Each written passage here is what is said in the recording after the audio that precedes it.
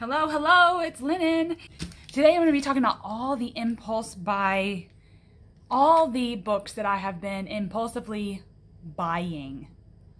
This is a stack of books that I have purchased that I impulsively bought over the last month. If I get stuck in a hamster wheel through knowledge, and if I get stuck thinking, oh, I need to know this, oh, I need to know this, oh, I need to know this, it'll be in the form of book buying. Because sometimes I buy a book thinking that I'll really need it, and I'll get it in my possession and then hardly ever read it. So, but there always is some some little nugget of information that I'll draw from the book, even if I don't read it all the time. And I think knowledge is power. I think that the more books we have and the more we read, even if it's something that we're not like actually interested in at the moment, it may turn into something that you're interested in later, or it may touch on something that will interest you later. And you'll be like, oh, I have that book, and then you'll go home and you'll reference it, right? So I wanted to give a look into the books that I bought, because I guess I'm just so excited to have all of them in my possession, even though some of them may turn out to be books that I'll only skim a couple of times a year. So let's get started. Years and years and years ago, Kellyanne had this on her channel as like a book recommendation into something that will be profound for those of us interested in in consciousness, and those interested in how that may play a role, how human consciousness and therapy have some like a sort of symbiotic relationship. And it says, for anyone who's ever been on either side of the couch. And I think that for me, when I read certain things like certain things like this, in terms of nonfiction, it kind of reminds me of watching those documentaries about serial killers and how their brain works, and how, I don't know, it's like psychopaths versus sociopaths, stuff like that. It fills me with that type of learning. It sends me down, like, I want to know about what is happening scientifically and even academically as well. And I believe that this will be a good reference. She seemed to love it in that book, in that video that she was mentioning it. And these are personal accounts of psychotherapy, like instances through psychotherapy. And I really think that this is going to be one of those books that once you read it, it'll stick into your brain. So, and then I have been studying, of course, you know, I've been doing symbolism, and when studying the lust card, which I have a whole separate video on for my Thoth symbolism videos, I'm doing a whole video on the lust card. And Crowley's portrayal of the lust card was the Whore of Babylon, the Scarlet Woman from Revelations. And throughout my research, I found that there was an organization called the Temple of Our Lady of the Abyss that's dedicated to Babylon and dedicated to that form of feminine as Banah, as understanding. And they had put forth their very first publication, this organization, had put forth their very first publication into a journal of sorts. They've taken various short stories and poetry and prose from different members of this temple and made it into a book, into a published book. And there is some artistic nudity in here, so I want to forewarn you about that. But this book is called MARAH. MARAH means the bitter sea. It is the most ancient and forgotten name of Our Lady, the mother and the lover, goddess of sex and death. MARAH signifies the twisting duality of the divine feminine. She is the essence of form. Banah, splendor, the realm of Saturn. MARAH signifies the inexorable logic that birth leads to death, and that is most beautiful, most necessary, will fade. It's just beautiful. I'm going to show you the cover, because when they tell you not to judge a book by its cover, I don't think that's always true, because the cover of this book really spoke to me, and it told me that this journal was going to be, this collection of accounts was going to be profound. Look at this image, this painting. This monochromatic painting with this bright, vibrant pomegranate in the center here. I just thought, oh, I need this. If nothing but to have this image in my possession. And I saw myself in this image. This figure looks a lot like me. And I found that to be very emotional. But these are personal accounts. Like I said, poetry, short stories, prose of different members. And they even have, like, say this short story was written by this person and they also drew this or painted this picture. They've included those as well. So there's paintings and drawings. And like I said, the poetry in here is so good. This story was really good. There's just short stories, and these are tarot drawings. That's so cool. But anyway, this temple meets here in Atlanta, where I live, and the proceeds of this book also went to a charitable organization. It's like a homeless shelter for homeless teens of the LGBTQ community, and I thought that that was a profound charitable association, and that I'm from Atlanta. It just seemed like more of a connection for me. And the accounts and the art in here filled me with such a more love of the divine feminine and more study into the divine feminine. And I think it's important to note others' personal accounts with things, because it reminds you that your practice is yours.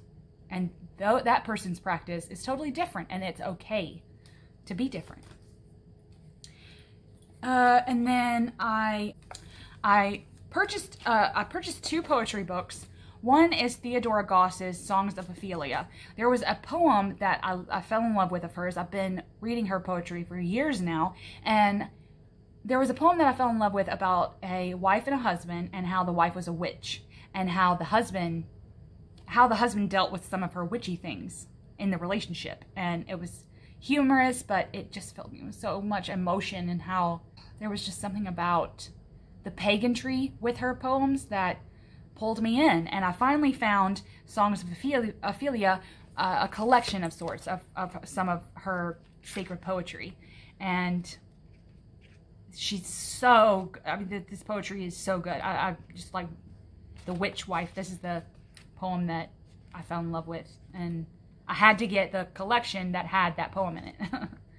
But I just love her poetry, and so I love having poetry in my possession. It just fuels something in me. It fuels inspiration in me.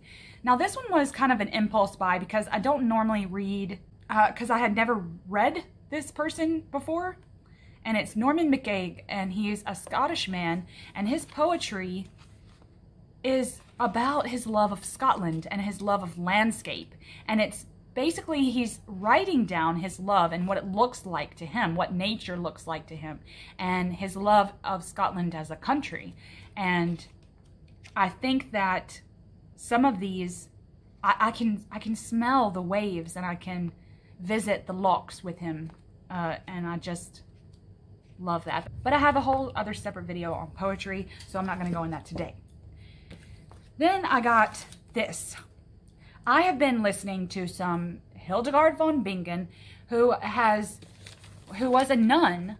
I think she was a Mother Superior figure in her church, and she had visions. She was more of a, she had some sort of, there was a philosophy about her, that there was something philosophical about her, and her visions and her illuminations and her drawings that pulled me into knowing the Sophia of wisdom, the Mother Mary, Mother Magdalene, the role of feminine in church, and how I've had a lot of healing and shadow work with that. And I really, really liked how she spoke about those things. And Matthew Fox is probably the most famous author to put to translate her work. Now, like I said, there's drawings, and then there's compositions, musical compositions. She believed that the role of the feminine in the church, like in the nunnery, was different than that of the monastery. And she had to change some of the chants to for the feminine aspect, for the feminine role in the church and how that was different. And she came up with them all by herself. And as listening to that, I wondered, I guess I got curious, and I bought this on impulse because I thought, okay, yeah, we need to dive into this. This is probably her most famous illumination that was in a manuscript. And it's these octopus-like things coming down her head. And this scribe here listening to her in this trance-like state. And she's also doing some kind of drawing, or maybe she's writing something down. And they're inside this church, but she's having a vision from the divine and what that looked like to her. I thought that this drawing really conveyed what that was. Now, she has a couple of these micro and macrocosm illuminations. I love this one's probably my favorite. It's called the Egg of the Universe. This yoni shape. There was a reason why she put this in the middle, the moon here. There's a specific number of flowers. Jesus is present in all of them. I love how she writes herself down here, drawing this down here in the corner. I love that. There's so many good chapters in here on how she interprets her visions and how she talks about them, and her renderings are profound. And I believe this to be a good resource for me in healing the feminine that was hurt growing up. It will have a place in that. So it's been really good for that. Now I got some Crowley books. And when I was studying the Goetia and the Thoth and the Enochian magic and things like that, I picked this up on an impulse because I could just look this stuff up online. It's not like I needed it in my possession. But to have an physical account of the Lesser Keys of Solomon, to really look at the sigils and not be looking at a computer screen, for number one, but also to have them so I don't have to bookmark every single thing that I look at online. But this is Crowley's along with MacGregor Mathers, but I don't think that this exact rendition is the most popular of the Lesser Keys of Solomon. I'm not sure. But there's so many charts and sigil magic within this work that I'm gonna find that it's gonna help me on my Thoth journey. If anything, it'll help me expand my magic practice. Not that I'm a ceremonial magician, but I believe that learning about magic and expanding and gaining certain knowledge of certain magical practices will help in my own journey. Look at all the secret symbolism. Anyway, so I got that one, and I got the Book of Lies. Now this reads pretty weird. It seems to be like Crowley's prose, almost like little snippets and little nuggets of knowledge that it was like a thought that he had, and he wrote it on a scrap piece of paper or something, and then wrote it down, but didn't have enough on this one thing like lambskin to write a whole novel. So he just compiled all of his little nuggets into this one work of art here.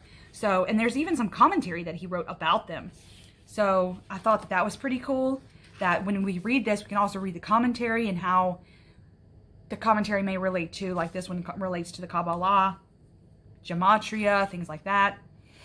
I even tagged that because that's Babylon. And some of them are really like way out there. Like maybe he was in a trance when all this was happening. Maybe he was, like under the influence of something. I don't know. I just for some reason thought that I needed this Crowley work in my possession. Now, this is the Crowley work that I've been wanting for so long. And it was really, I wanted Liber 777. But this is Gematria, Sefer Sephiroth, and 777. So it's just a whole tome of things. Now, I did learn that the only thing I've learned on how to read this is that the charts read from right to left, not left to right. So that's kind of been iffy. But I need to learn how to read this book. They do talk about Gematria, alphabet in terms of Hebrew letter and English letters, and then how it relates back to numbers.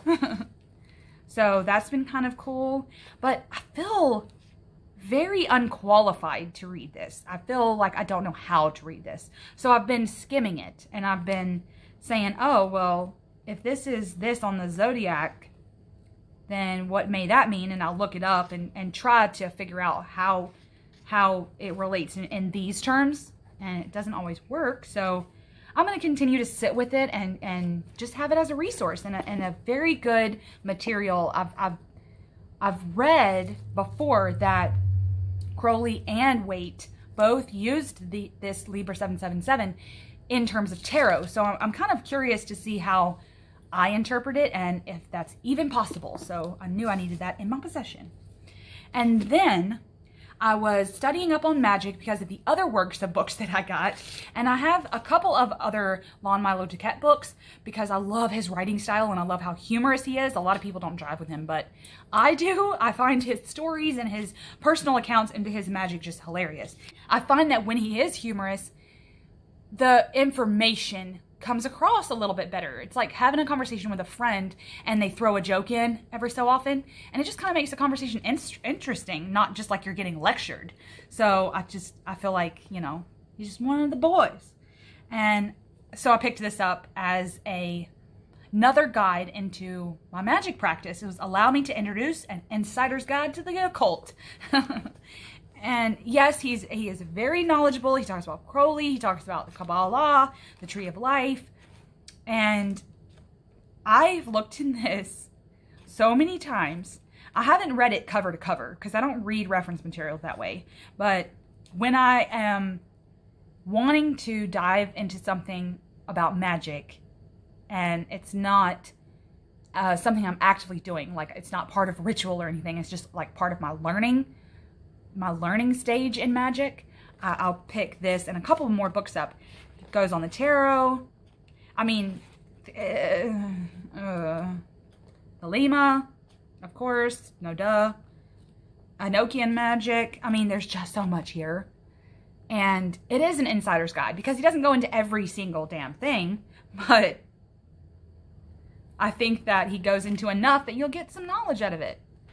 And how some of these, how these chapters relate to your magic practice, how it relates to tarot, how all of them tie together. And I've been finding this a really good resource. Then all of those books had me diving into the Thoth more for self, because I used the Thoth for me anyway. But for a week straight, a couple of weeks ago, I was reading it for self, and something about the spreads that I was using or the cards that would come up, I kept thinking about the Tree of Life, and I kept scrying on the Tree of Life. And you'll see why I'm cheeky about that in a second. I was scrying with the Tree of Life. I was making connections with the Tree of Life and the tarot, diving more into it. And then I found this book. This lovely tome by Israel Regardie. This is the only Israel Regardie book that I own when he has so many other books, good books out there. I do want his Golden Dawn book. Just because I think that that'll help on my tarot learning journey as a whole, like with Rider-Waite system or the Thoth system. And he has a couple of books that are on something specific, like he's got the Philosopher's Stone, which is on alchemy, and then he had Tree of Life, and he's got Golden Dawn, whatever. There was just something about that week that just kind of stayed and stayed and stayed and stayed and stayed. I was like, okay. So then I realized that there was a lot of the Tree of Life I didn't know. And of course, because I'm an eternal student. I'm just going to constantly learn. But this tome had it all. I mean, descriptions of the Sephiroth, descriptions of the path, the upper, middle, and lower world of the Tree of Life, and what those mean, the four worlds of the Golden Dawn. It happens to be illustrated, so that's always great. I mean, this book just had it all on the Tree of Life. To me, like I know no different, right? I love these illustrations. Adam and Eve. So that he goes into the creation story, which y'all, if y'all watched any of my other videos, you know that I love researching and interpreting the creation story the way I need to for my magical practice. But there's so much good stuff here. I was looking at the introduction. Because when you order something off Amazon, and if you hit the Kindle, like if you click Kindle on the drop down bar, you can have a look-see inside. So I was looking at the table of contents up front, and I thought, oh, okay. I got like halfway through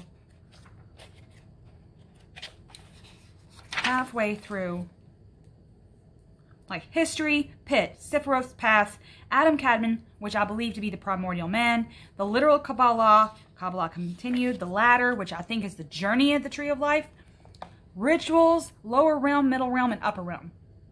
Then, of course, the illustrations are cited. But I got like halfway through that damn table of contents and I was like, yep, need to have this. And this will be the resource that I continue to go to. It's going to be like a coffee table book for me. Like whatever I'm diving into, I'll pick this up and see if what I am researching or this tarot spread, what could this mean in terms of Tree of Life and stuff like that. I just think that it's just going to be so expansive. It's just going to be great. And it's green, which is my favorite color. And he calls it the Garden of Pomegranates, which fills me with love of the High Priestess card from the Rider-Waite-Smith system. And then the last book that I purchased, which not like I haven't purchased a shit ton of books thus far, but the last book I purchased was this. I had no idea that I needed this book in my possession. I was looking up something of the tarot for a video, and it was showing one of the, it was referencing something in here. Like when I Googled it, this book's PDF file or whatever came up, and I thought, what the hell is this? I said, holy shit, what is this? What is this? And I thought, oh my God, this is a book. This isn't some like paper written. This is a whole tome of shit. And it's just like one of them things. So, T. Susan Chang, Tarot Correspondances. Now, I could have bought any book. I could have bought Holistic Tarot. I could have bought whatever the other popular ones are. I think I only own 78 Degrees of Wisdom. I do most of my learning online. I did most of my learning online. I mentioned in another video that I had like Tarot for Beginners from the library. That helped. I ordered some books from the library. But like I said, I've never bought any. So I just didn't know that I needed this. When they say, when whoever talks about layers of the tarot, right? I like learning about the layers of tarot, as you guys know. But there was something about this book that really dove into the layers. Let's add all the systems. Marseille, Thoth, and Rider-Waite. And all of them have layers. What are all the layers across all the boards? This person puts them all in here. Tables, charts, astrology, natural correspondences, Tree of Life, numerical. I mean, oh God. So good. Plants, I mean, who knew that this shit had, like, tarot could have plant associations? Now they got me wondering, is mustard or a sunflower inside of the wand suit, like stuff like that? It's got me thinking about that. Crystals, dacons, hello. Of course, anything about the zodiac, we know that that's a huge layer in the sandwich. But I mean, so much that this will be, along with my Garden of Pomegranates book, will just stay on my coffee table from now on. And I will love it and cherish it as a resource. So, those are my impulse buys for the month. I haven't bought anything else but books, so, you know, there you go. That just seems to be where my love goes. When I want to spend money, I tend to do it that way. On stuff. Not like non-normal things, but on my extras, in my extras budget, I tend to go more the book route. So these are my impulse buys, and I wanted to share them with you guys. What have you been impulse buying? Has being in this pandemic caused you to impulse buy anything? What is your favorite thing to impulse buy? Tell me in the comments below. Tell me if you've read any of these, you know, if you have any insights into reading some of these resource materials. And I hope to see everyone again. Much love.